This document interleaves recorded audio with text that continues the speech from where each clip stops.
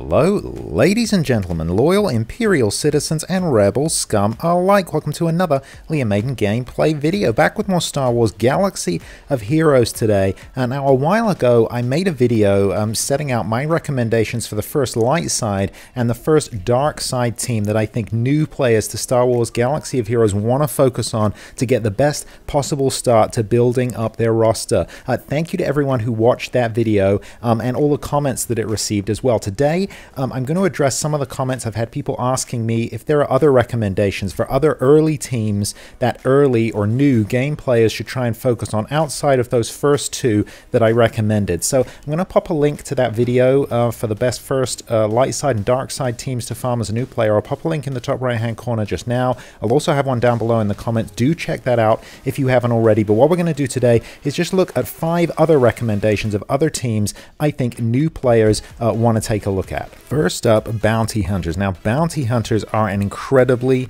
important team in Star Wars Galaxy of Heroes, and I guess you might not necessarily know that if you're a new player coming to the game. There's a lot of focus on light side and dark side at the beginning. Bounty Hunters are mostly dark side characters, but they do kind of straddle that line as we have some light side additions too. I'll go into that in a minute, but Bounty Hunters are incredibly important. You need a team of Bounty Hunters to unlock Chewie, the legendary version of Chewie in game. You also need Bounty Hunters and their ships to unlock the Millennium Falcon and to go after the Executor, the Finalizer, and the Radus. So you need Bounty Hunters and their ships for all of those events. They're just incredibly important. On top of that, there's 2 awesome roving events that come around every month or so. Rebel Roundup and also the Bounty event, where you can gain a ton of shards for various characters through those events. So they really are an important squad that you do want to build. Now, this build that I have on screen right now, so that's Bosk, Boba Fett, Greedo, Cad Bane, and IG-88. This used to be the build that I used to recommend to people a while ago. Now, this is based on the way the game was set up. I started playing this game, gosh, a few years ago, at least 2.5, maybe 3 years ago now, and the game was very different, especially the early game. So characters that are easier to farm now were not so easy. They weren't so accessible right then. So this was the easiest to farm Bounty Hunter team. So this used to be the one that I recommend. However, I no longer recommend this team now as one to go for. Even though the characters are all easy to go for, Greedo is not really worth it in my opinion. IG-88 is kind of squishy. Now, you do need IG-88 and his ship IG-2000 for all the legendary unlocks that I mentioned apart from Chewie, but other than that, I don't really recommend building up IG-88 at all. So instead, the build that I recommend people go for, one of the builds I recommend people go for, is really this one that I had up on screen at the beginning. So that's Bosk, Boba Fett, Dengar, Cad Bane, and Jango Fett. I think this is a really great build. It's the build actually that I use to go after Chewie, although some people would use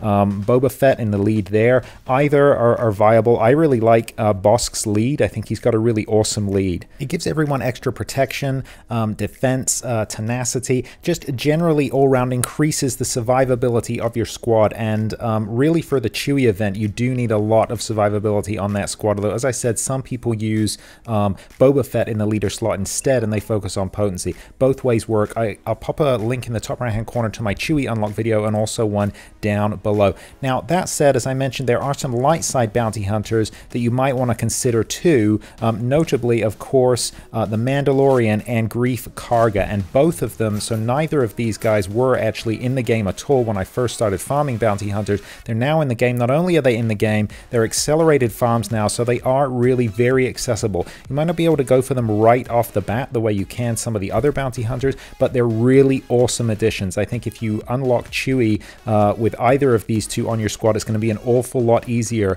than without them. The disintegration ability that Mandalorian has is going to come in really handy, and Greef Karga is just an excellent support for this team too. Now, a lot of people also use Aura Singh. Her leadership ability can be really awesome, although you do need to really max it out. As you can see, I don't have much experience with that. I've hardly done anything with it at all. And then another Bounty Hunter who's recently become an awful lot more viable is Zam Wessel, and that's thanks to the addition of an Omicron on her special ability Shapeshifter. Let's just take a quick look here. I believe that this comes into effect if we just go right to, there we go, so 9. That's how you can tell if you've got an Omicron if it goes all the way up to 11, all the way up to 9. So yeah, so this is a Grand Arena Omicron as well. So you're getting that benefit inside Grand Arena. Again, as you can see here, not someone I've invested in, but someone you should consider investing in. She's a very accessible bounty hunter.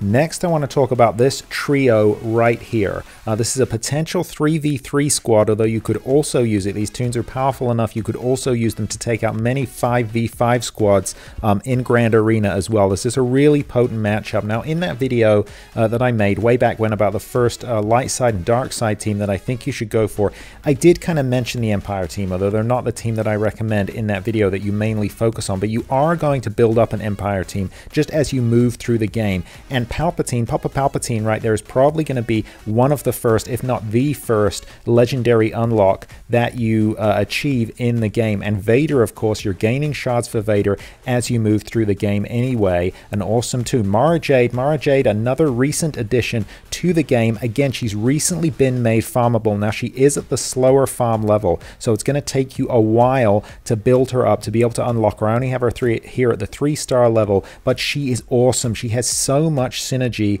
with Emperor Palpatine. You're getting a bunch of bonus attacks. Vader has a ton of synergy with Palpatine as well when he's in the leader slot. He also gets additional turn meter. So these three here, they're just a powerhouse. There's so much synergy between them that they can take out much more powerful squads. And again, full 5v3 squads. You can go in with 3, they've got 5, and you can just mow them down with this group here. You do need the Zetas on them, so you do want to spend those Zetas there, especially Merciless Massacre for Vader. But this is an awesome setup, and of course you can throw in whoever you like to fill this out with 2 extra Empire tunes if you want to. You've got a lot to choose from, even at the beginning of the game. Sticking with the Empire, this is another squad that you're going to have heard me speak about in my videos, especially in Grand Arena. It's Iden Versio and Imperial Troopers. Now, the important tune here is Iden. Iden Versio is the tune that makes this work. The Imperial Troopers, you can use any Imperial Trooper that you want in there, with the exception of Dark Trooper, the droid one, because the droid tag, then he doesn't have that synergy with Iden. But if it's any other Imperial Trooper, you can use them in here, and you will still get the same effect. Any other non-leader Imperial Trooper. Now, Iden Versio, I've actually unlocked Iden Versio on my free-to-play account that I don't really play. Every now and again I dip in there. It's a brand new account that I started a few months ago, and I managed to unlock her on that account. That's because I happened to start right when the event came out. At the minute, I don't believe she's currently farmable, although I could be wrong about that. But she is an awesome tune. So if you do have her already, and a lot of people who started the game within the last few months may have unlocked her, but may be unsure what to do with her, what you want to do is just get as many Imperial Troopers as you can and stick them on a team with her. Again, you need the Zeta and you need the Omicron. This skill really comes into play in Grand Arena. She will just dismantle enemy teams. As you can see here, this is a low gear team for me. I've only got her at 3 stars, and they're only a gear 9 team here, but they get a massive punch up. I can take out 30,000 extra power on the enemy that I'm going against, and I can totally dismantle them with Iden Versio and this Imperial Trooper squad right here. For that reason, I think they really are worth investing in at the beginning of the game, because you get a lot of bang for your buck, even at the low gear level. Next, it's Bugs. Classic. You got to get your Geo on, people. You got to get your Geonosians. Firstly, because they are pretty accessible. A lot of the Geos are easily farmable at the beginning of the game. The ones you have to wait a little harder for, Brood Alpha, for example, and Brood Alpha is unfortunately the Geo that really makes the Geo squad. You really need him in the leader slot there. They're worth waiting for. So what you want to do is start farming these guys as soon as possible. Now, why do I recommend going after Geos? Well, there's a few good reasons here. First of all, as I was saying with all of the other teams, well, at least with the Empire and the Iden Versio Trooper team, they are really going to help you when it comes to Grand Arena. But Bugs are going to help you dominate even in Squad Arena at the beginning of the game, even if you don't have all of them yet. Yes, Brood Alpha really gets the synergy going and the kind of Bugs turn meter situation that you can get rolling if you've got Brood Alpha in the leader slot. But even without that, 2 or 3 Bugs on your squad are going to make a real difference in Squad Arena. They're going to enable you to dominate. Squad Arena is, of course, only important at the beginning of the game, so it's worth farming them, I think, for that advantage, if for nothing else. On top of that, they have ships. Just like bounty hunters, you want to farm them partly because they're useful on their own, but partly because they're useful with their ships. Now, the Geonosian ships don't give you directly any legendary unlock, but again, they are excellent in both the fleet arena and grand arena as well. Definitely worth investing in. And then on top of that, you can use bugs as a full separatist squad to unlock one of the most important legendaries in the game, Padme Amidala. Padme is essential. You're definitely going to use her in Grand Arena. I used bugs to unlock her. I'll put a link in the top right hand corner and down below to that video. Check it out and get farming on your bugs. Next and finally, it's another classic, but an overlooked classic, I think, and that is Ewoks. Again, another one of these squads that I think has become more viable, more useful as a squad recently with the introduction of the Omicron abilities. Now, Ewoks are, I think, often overlooked, and this setup that I have here, not necessarily the very best setup. Some people would use Logray in there, and I do not have Logray yet. He's not quite as accessible as a lot of the Ewoks, so I just didn't bother to farm him. I used Tebow instead, but a lot of these Ewoks are really, really accessible, especially Tebow, as I already mentioned, and Ewok Scout, you kind of get him at the beginning anyway, so this is a pretty accessible team. Now, the thing that really makes it is this Omicron ability on Chief Chirpa, and again, that's a Grand Arena Omicron. Those are the most valuable Omicrons in my opinion, getting a ton of extra speed for all of these Ewoks, and that is the thing.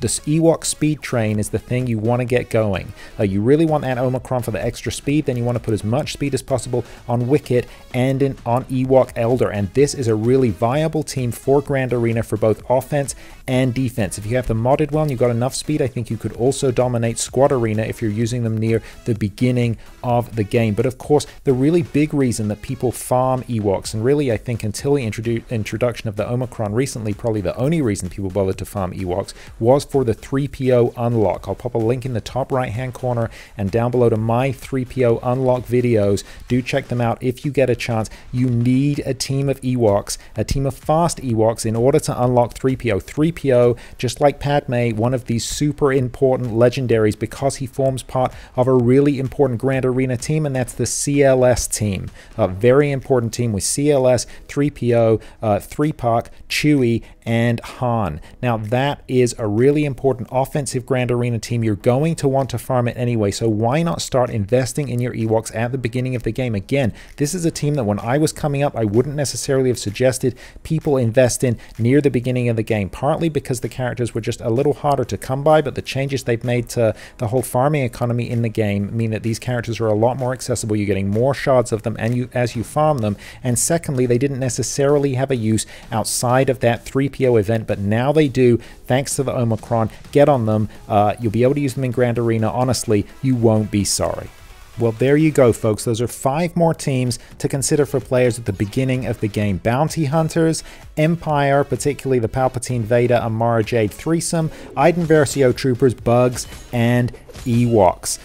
There you go. There are some extra recommendations from me, but what do you think? What do you think about those ones that I've mentioned here? Are there any that I've missed? Any that maybe you are having or had great success with? Let me know down below. Thoughts, comments, criticisms, always welcome. Can't wait to hear them. Well, thank you so much for being a part of this journey with me today. If you have enjoyed this video, found it informative or entertaining in any way, please consider giving it a like, a thumbs up down below. I really do appreciate it, and it helps out the channel. And hey, while you're here, why not consider subscribing to Leah Maiden Gameplay? I drop new gameplay videos for Star Wars Galaxy of Heroes and Marvel Strike Force every single week, and I would love to have you along for the ride. That is all from me today. I'll see you in the next one. In the meantime, look after each other. And remember, the Force will be with you. Always.